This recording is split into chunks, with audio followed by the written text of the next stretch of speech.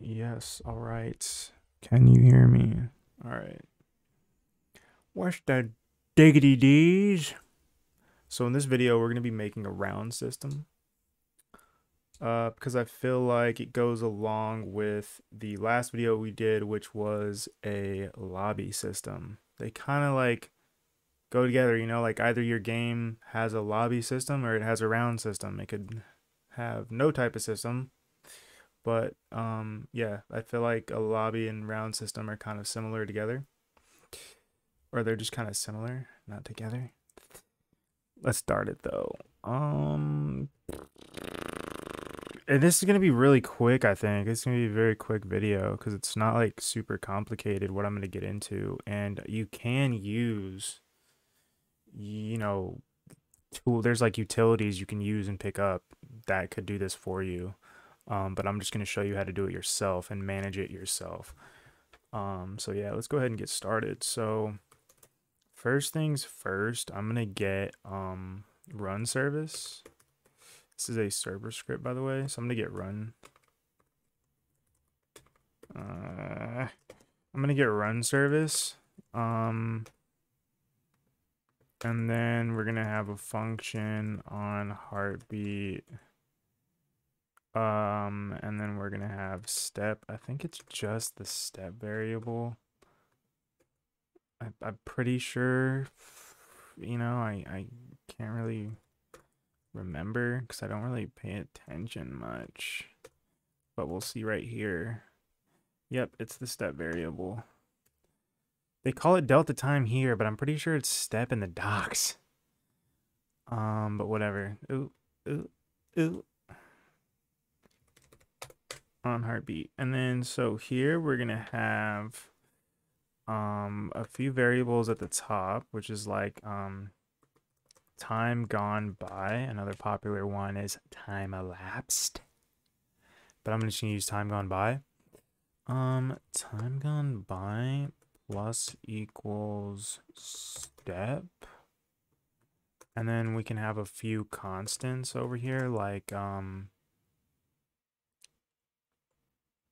intermission time equals however long you want your intermission to be. I know intermissions are getting shorter now because of attention spans declining.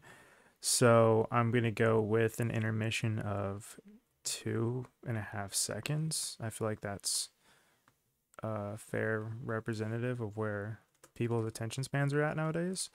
All right, so now we're going to say if time gone by is greater than or equal to 1 and game state. So we're going to have a game state right here. Local game state equals intermission and game state is equal to intermission, then we're going to have another variable countdown, and then we're going to say that's equal to intermission time. Then countdown minus equals 1. But we're actually going to set time gone by back to 1. Time gone by equals, or we're going to set it back to 0, equals 0. And then I like to do this at the top first, and then whatever thing else I like to separate. That's how I like to organize. As you can see, I did the same thing here. I just keep it super, super organized. Then minus equals 1.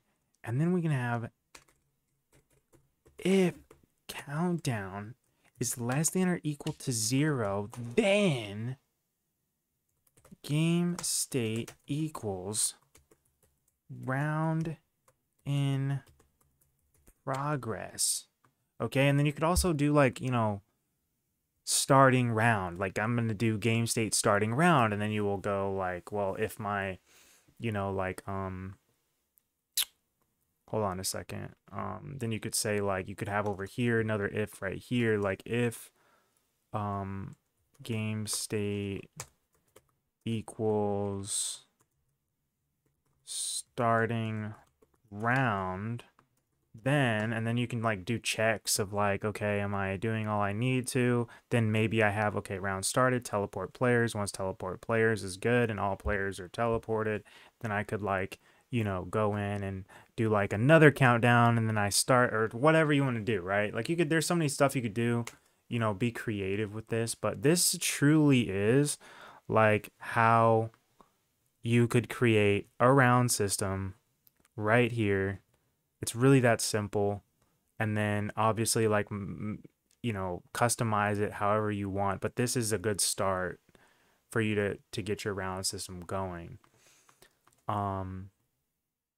So yeah, we have countdown, then round in progress.